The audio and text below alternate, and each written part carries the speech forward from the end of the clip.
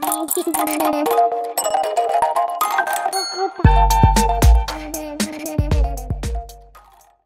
three greatest swordsmen in the kingdom appeared before the king to settle an argument.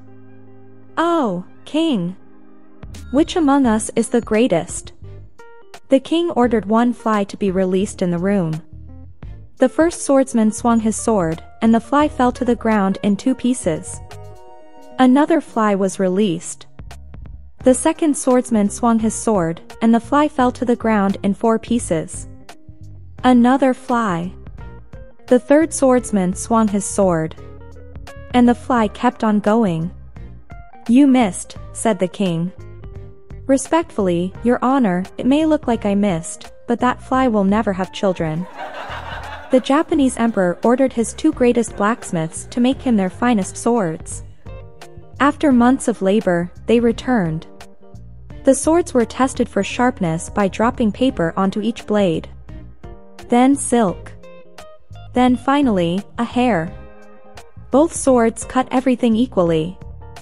Then one of the testers took a sword to a very slow stream and placed it in.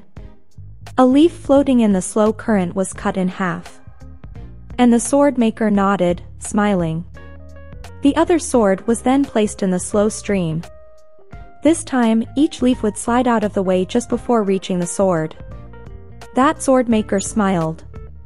"See, my sword is so sharp that even leaves are frightened of it." A woman entered a pub and saw a haggard-looking soldier sitting at the bar. She approached him and asked if everything was all right. The soldier said, "I haven't had sex since 2014. The woman replied, "Wow, that's a long time. How about I get your tab, and you come back to my hotel?" They went to her hotel room and made passionate love for a solid 2 hours. "Wow," said the soldier. "That's the best sex I've had all night." The woman went, "Wait a minute. You told me you hadn't had sex since 2014.